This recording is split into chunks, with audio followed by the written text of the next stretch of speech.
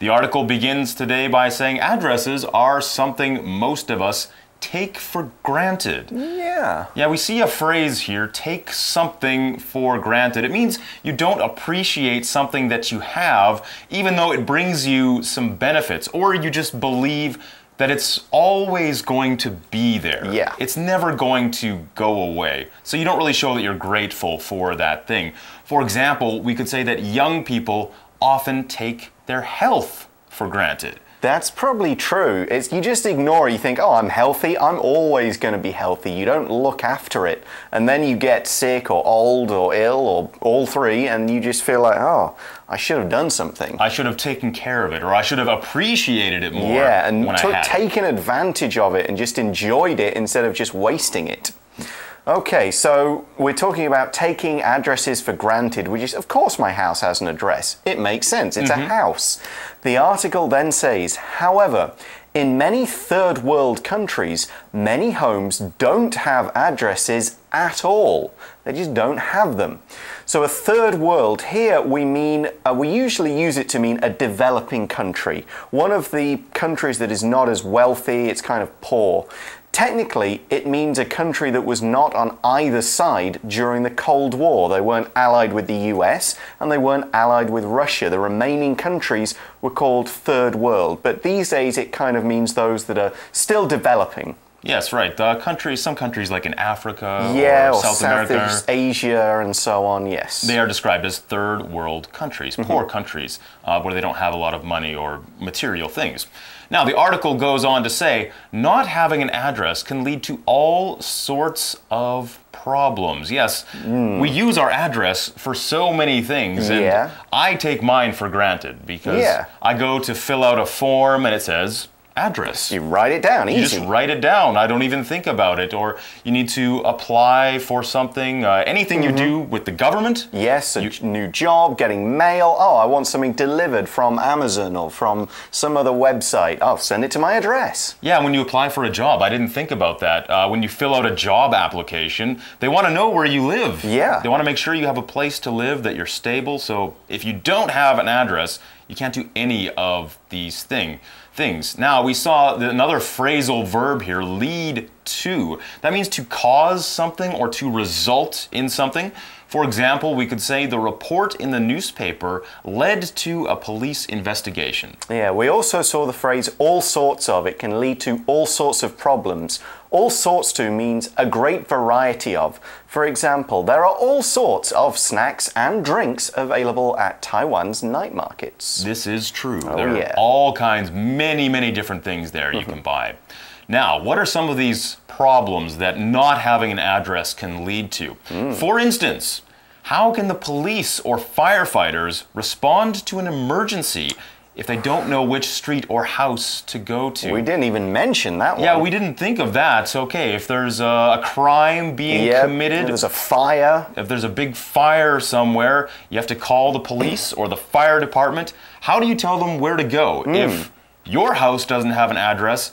And likely, the ones around you don't either. Yes. You would just have to give them directions, and that takes time, and that means there's more chance of people getting hurt. Exactly, because they need to respond quickly. Respond is a verb spelled R-E-S-P-O-N-D, respond, and it means do something as a reaction to something. Now, in our article, we're using it mean to go somewhere as quickly as possible to deal with a problem. We could also say, the celebrity refused to respond to the reporter's personal questions. Now here we're talking about responding to an emergency. That's right, emergency, and we spell that E-M-E-R-G-E-N-C-Y, emergency. It's a serious, unexpected, and often dangerous situation that requires immediate action. In other words, you have to respond quickly, the police or the fire department or other emergency services. For example, there was an emergency at work when Frank fell off a ladder and hit his head. Yes, that's an emergency. Yeah, call the ambulance, react immediately. Head injuries are always serious. So there are our problems, but what might be the solution? The article says a new global addressing system called What 3 Words, and this is all one title, What number 3 Words, and the article says What 3 Words is looking to change that. So that meaning this problem of no addresses.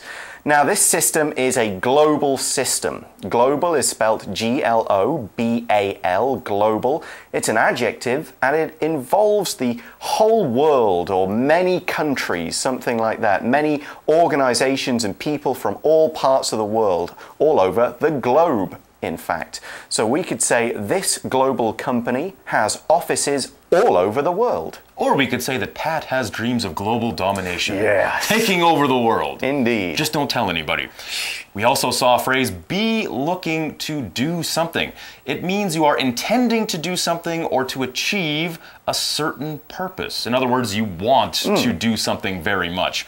For example, we could say, Sarah is looking to move into a new apartment as soon as she can. So remember, if you're describing something that you want to do or something you want to achieve, you can say you are looking to do something. Yeah, you can use any verb in there. Now, the article continues and says, what 3 words has divided the entire world into 57 trillion 3 by 3 meter squares? Okay, we're going to explain what that means. First, we're going to look at the word divide, D-I-V-I-D-E, divide. To divide means to separate something large into smaller parts. For example, we divided the cake so everyone could have a small piece. Okay, that sounds fair. Now here, this company is taking the whole world, the entire world, and dividing it up into 57 trillion 3 square meter squares. So that's a huge number. That is a massive, huge, a very big number. Gigantic number. Yeah. Trillion is a million. Yeah, and that's just in the US. Yes. In the UK, a trillion would mean a million. Because the British have slightly different definitions for both billion and trillion. That's a lot of zeros. Something to pay attention to, but yes, even a million is a bit big. Yes, and as we could say, even the richest man in the world doesn't have $1 trillion. So if you're talking about Bill Gates... Yeah, that Carlos Slim. Yeah, even Donald Trump, he has nowhere near $1 trillion. Yes. Okay, so they're dividing them up. That means they've basically kind of covered the world with these imaginary 3 meter by 3 meter squares. That was what 3 by 3 means. It's got 3 meters on each face. That's kind of how wide the area of the square. Now the article adds each of these squares is labeled with just 3 words. So they put 3 words in each square. Okay, that's what label means. Here it's being used as a verb. Of course, a label can be a noun, like on clothes or on food packages or something. As a verb, label, L-A-B-E-L, label, means either to actually attach a physical label, or it could be a description of something that you assign, okay? Like Joe is labeled as one of the greatest writers Saskatchewan has ever produced. Maybe my street has ever produced. Right, in close Saskatchewan, enough. In my hometown. Yes. Let's narrow it down. Okay, we could also say all the products in a supermarket are labeled with the expiry date, so you know when it'll kind of go bad. Next, the article goes on to say no 2 combinations are the same. So we're talking about the combinations of the 3 words. None of them are the same. So each square has a special name that is easy to remember. You see the word combination here. That's an arrangement of 2 or more things joined together. In this case, it is the 3 words that are joined together. For example, an email account password should contain a combination of letters and numbers. Yeah, and in fact, capital letters and small letters to make it super safe. Okay, here's more about these combinations, okay? So these 3 words that label each of these 57 trillion squares. The article says the combinations can also be changed into numerical coordinates. Okay, so this is how it works with a map and finding places. First, let's look at the word numerical. Okay, this means formed of or related to numbers. Okay, the numbers 0 to 9 and just combinations of those. For example, the PIN, P-I-N, you use for your ATM card is a numerical code. It's a section of 4 or 6 or 8 numbers. We also saw the word coordinate here. It's a noun. That's a group of numbers that indicate where something is on a map or using another system. For example, the ship's captain noted down the coordinates of the mysterious island in his book. Okay, so this could be using those lines that people use over the globe, longitude and latitude. It could be just on a map where you've got like, okay, A1, A2, A3, A4. So those are all different coordinates, and that's stuff people use to find things. So you can see how it's pretty key. Every square has a 3-word combination. That means they can also be a map coordinate, so the emergency service can arrive there. The article says, so far, the system has also been rolled out in 9 different languages. So far means up until now, so talking about when something started up until the current time. For example, so far, I have watched 7 of the 10 episodes of this TV show.